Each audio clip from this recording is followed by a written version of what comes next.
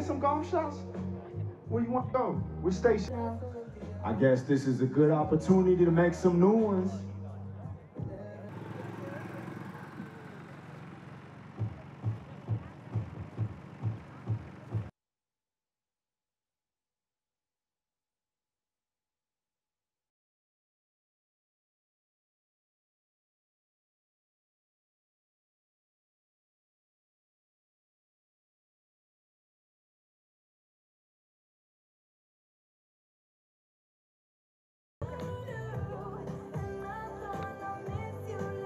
Pretty good.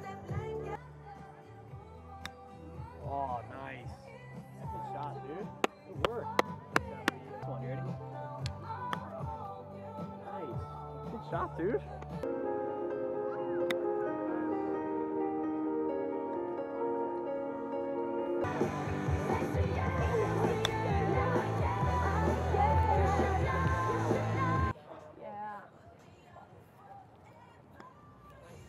All right.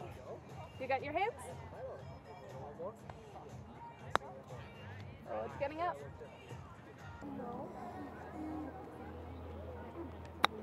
Oh, yeah. Okay. Got that. You ready? Where you go?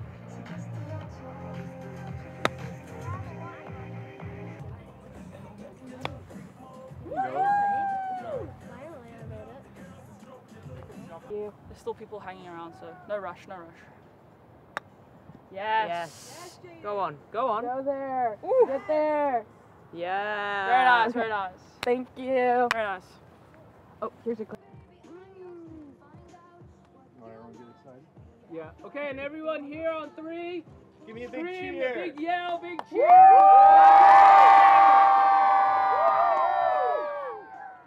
Got it. All right. All right, so I'm going to start with you, Coach Kyle. You've worked with some of the best players and developed them from students into professional athletes. What's some of the common elements that you've seen from a trait perspective that they all had? The first thing I would tell you, my best players have always been curious. They've always watched others play. They mimicked some of the stuff, but they were always curious.